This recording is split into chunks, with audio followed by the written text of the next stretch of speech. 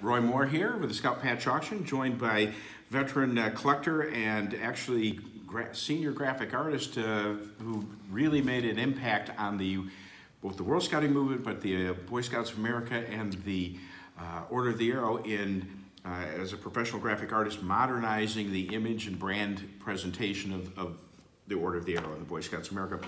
This segment we're going to go into things I did for the national office other than the Order of the Arrow, because people met me and they could meet with me without making an appointment. They could deal with me without having to speak to another department. Yeah, you were in Manhattan. Yes. We were now headquartered at that point in New Brunswick still. Right, Yep. yes. And New so Jersey. they would call me and they said, Michael, when you come out, can you meet with me? And this guy, Raul A. Chavez, he was Director of Communications, and they said, we want to change the Boy Scout emblem, and we want to say BSA. So, do you see this pile?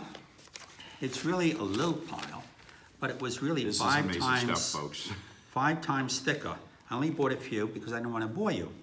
And so I did the BSA, and you see the eagle in there going sideways. I mean, it's conceptual art of, you were brainstorming this general request of how to redesign, modernize, update the brand image, the brand logo of the BSA. What you're going to start to see in here, folks, these are concept drawings, different experiments, slight variations, but you're going to start to see this show up into the Boy Scouts of America. Here, hold that closer. And this is another variation of that eagle and a fleur-de-lis. So by putting the fleur-de-lis, but also the BSA, the S is diagrammed by a reversing out the image of an eagle flying. This is on an angular basis, so again, he's different iterations. Each one of these is a different style. These have never really been seen publicly before. No, they've been in my drawer all these years. I did them in 1983, and they wore me down before they decided to say, Michael, they decided to do a fleur-de-lis. And so I started on doing fleur-de-lis. So I did this one and more. Again, simplified branding images, and for any organization, this is a major decision, both to modernize, and in an earlier segment, you talked about your design guidelines that you had learned professionally about keeping things simple. Simple coloring is the more professional look for brand images, for logos. It helps in a variety of ways.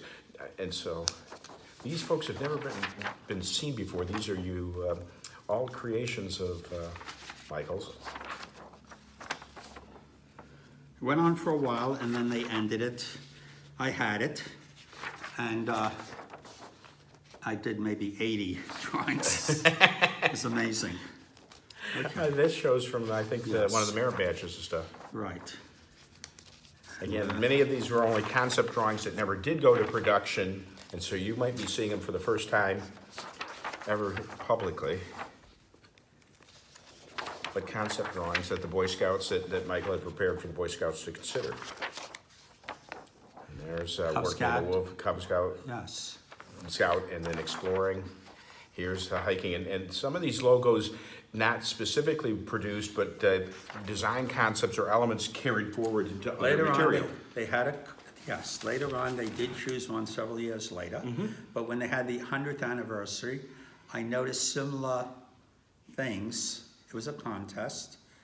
They might not have been influenced by my drawings, but it was somewhat sort of it, okay? Yeah. So while I was at National, Bill Hillcourt, my friend, who was my childhood mentor, and I grew up to help him and do things for him, and he liked me a lot. Well, and let's take a little sideways on Hillcourt. Hillcourt was the creator of the first Patrol Leader's Handbook and one of the editors of the handbooks back from the 1920s and 30s. He came here in 1925, and he broke his leg. He wanted to go around the world, so he broke his leg in New York. So he asked the Boy Scouts for a job in the supply division. he met a gal called Grace, and she worked for James E. West. So I didn't know this. yes, and Grace was James E. West's secretary. Okay. And so James E. West met him, and he said, "You're not doing scouting right. You got to do the patrol method as Baden-Powell wanted it." Mm-hmm. So then he started to do an article in Boy's Life every month into the 70s or 80s. Yes. It was called Green Bar Bill, and he did the Handbook for Patrol Leaders. He did the Field Book in 1940, and when he did the handbook in the late 70s, he was getting resistance from the art department. They said, "This old fogey is telling us what to do," and he had done it before, and he knew his stuff. So he was 3 months behind, and he said, "Michael, will you help me, please?" I said I would. So in a month's time, we caught up. And here is the original artwork, the original sketch for the handbook cover. And again, what year would this have been? 77, maybe? I'm not too sure. Okay. And this is the printed version. And we made some slight changes where I cut this out of clip art and I stippled it. You know, if it's done, why not use it? But I stippled it to give it dimension, and it was placed over here. So that's the original artwork for that. And so I did that for Hillcourt. Then the director of National Awards, Ed Ryson, he called me in one day and he introduced me to the chairman of the board of Mack Trucks. He was chairman of the committee, and he wanted me to do a design for the Silver Beaver. He said, "That's the most important award we give." So this is my original artwork. This is the artwork to show how I wanted to do the certificate. That's the original. I found it. Okay? All right? And from that, here's the artwork for the Silver Beaver, Silver Antelope, Silver Buffalo. And these are the other certificates.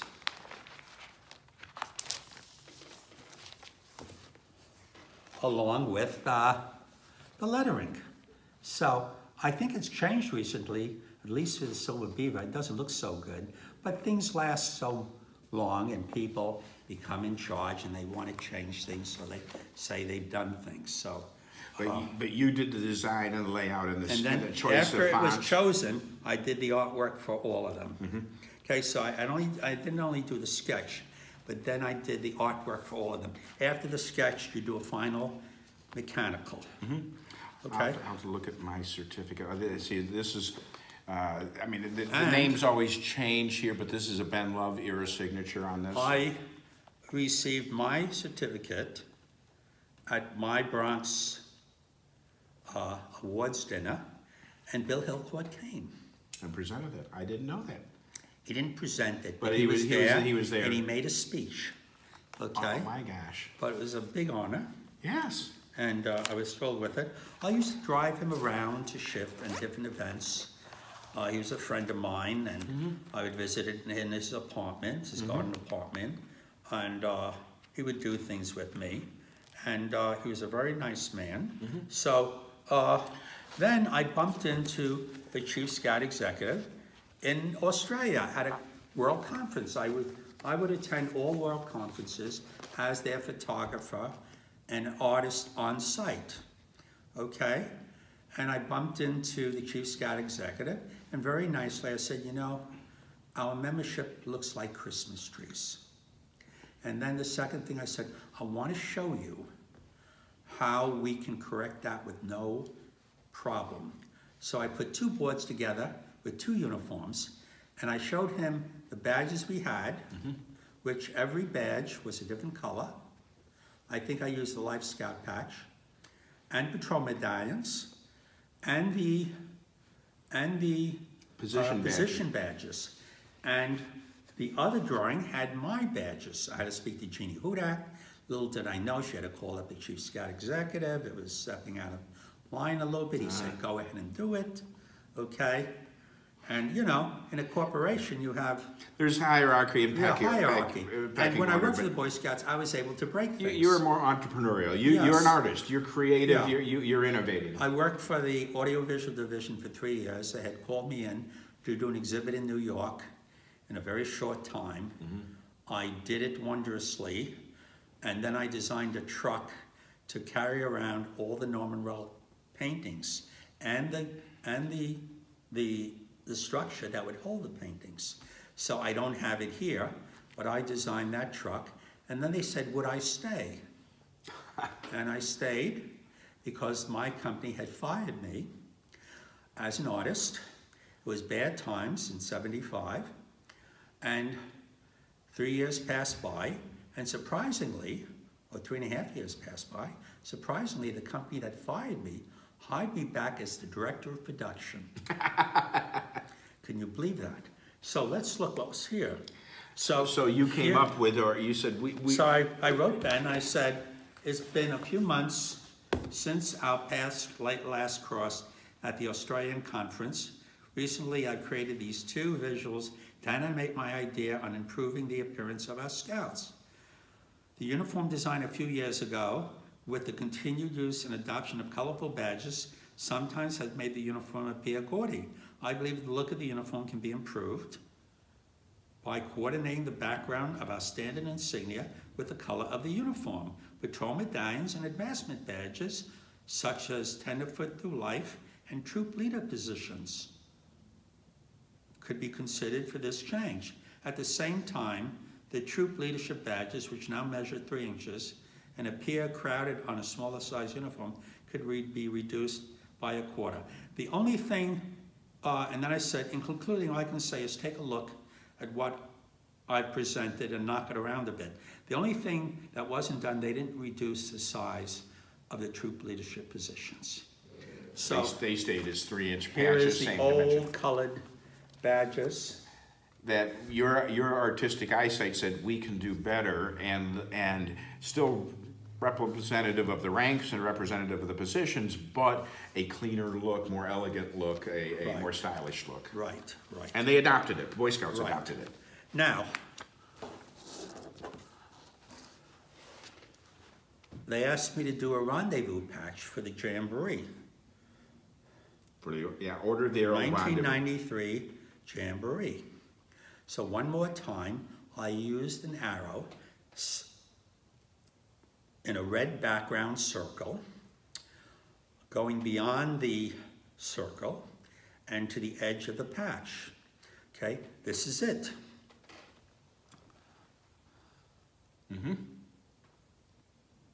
It got a big play, and when I came to the Jamboree, they said, that's the new insignia of the Order of the Arrow. Okay? I said to myself, what have I done? I destroyed my own round red Indian. Okay? And I had done everything I could for the Boy Scouts. There was nothing much I could do in the future. So I was gonna listen to a Chief Scout executive who I knew, that I used to sit with for 3 years every Friday. His name was Joseph Brunton. He was Chief Scout executive during 59 or 60 up until 67. And he says, Michael, anyone can be a big shot in the Boy Scouts. What's more important is your success in business. I want you to concentrate on business.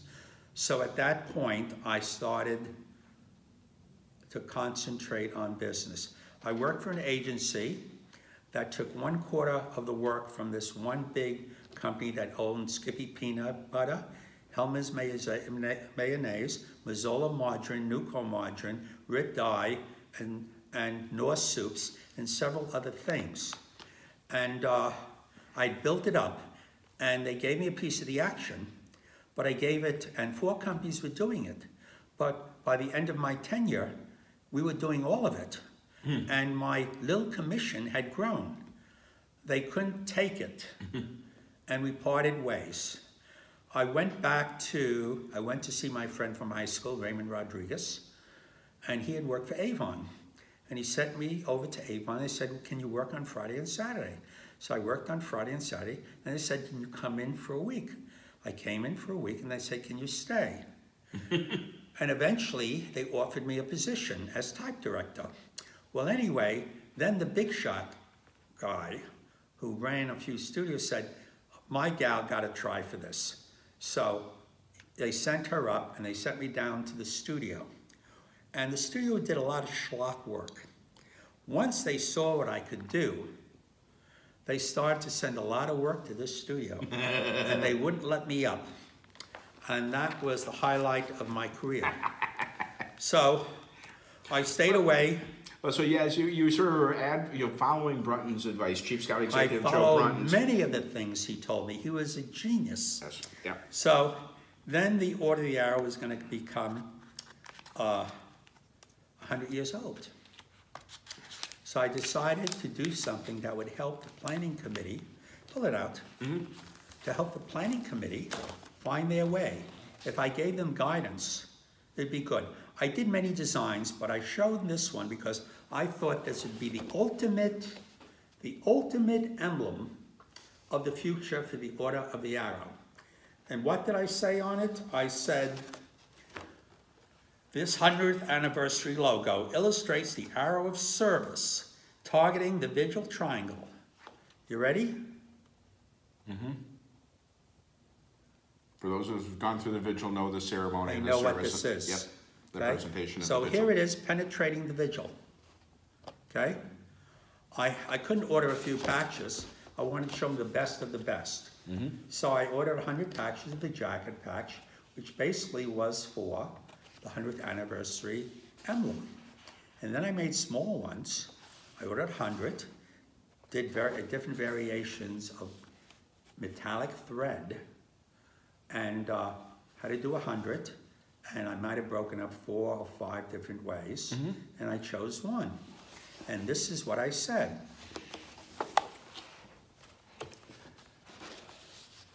The slogan, Century of Service, is a readily recognizable, straightforward expression of the organization's program over the past 100 years. Using the 100th year logo as the 215 NOAC emblem, it will keep the message vigil program clear and strong, as was the successful logo used in the 1960 for the 50th anniversary of the Boy Scouts America. We had done 6 different patches. We did the Jamboree patch, we did a Philmont patch, we did a Shift patch, we did a Camporee patch, we did an Explorer patch, and we did a Cub Scout patch. They spread it on everything, same design, but different wordings or different messages. Wordings, yes, okay. And I said, supplementing yarn and 100% embroidery will make the NOAC badge stand out while maintaining the same image. Only the words NOAC would be added, replacing 2015. So here's the 2015, and here is NOAC, okay? Well, I had other designs that said 100, but I wanted this because I think this should be the future emblem of the Order of the Arrow. Not in a circle. Who knows what will happen? But I was promoting this, and this is what I presented to the chairman of the National Order of the Arrow Committee. My friend Joe Brunton taught me, always speak to the guy on the top. So I handed this to him, he handed it to another, which handed it to the planning committee, which hasn't met yet. And you see what took place. The theme was changed from Century of Service to Centuries of Service, meaning every scout does a few years, and it adds up to thousands of centuries. Or thousands of hours, hundreds of, it's not just the 100 years that we're celebrating, but the next 100 years that we're preparing for. Yes. And so that is where we are at with the design here that you're proposing or put forth for the 100th anniversary of the Order of the Arrow. And I did these metal badges and it's a award. Here's a silver one, here's a gold one, a copper tone or and a bronze one, to be used as an award at the conference, but anyone could earn it in their lodge with slightly different requirements. They could have, you know, the way you had designed this, a lodge could adapt this same design and put their lodge totem on. They could put their kind of branding. They could have, but it would be a consistent message then traveling around the country, even as you talked about in the 1960 50th anniversary branding or emblems of the Boy Scouts of America. Same design, same word, but different wording, Philmont, Schiff, as you said, the Caparese. Did we talk about that? We have talked about this. Okay. So this hasn't yet been adopted. The design, it may not be adopted. The design could still be taken forward. We had something slightly different for the 100th anniversary, but we're now in our second century of Order Zero. So, Michael, thank you for your time and sharing this. Pleasure, Roy Moore. This is a unique opportunity, folks, to see what really happened behind the scene from the expert who actually created and moved our organization along. Thanks for joining us, Scouts.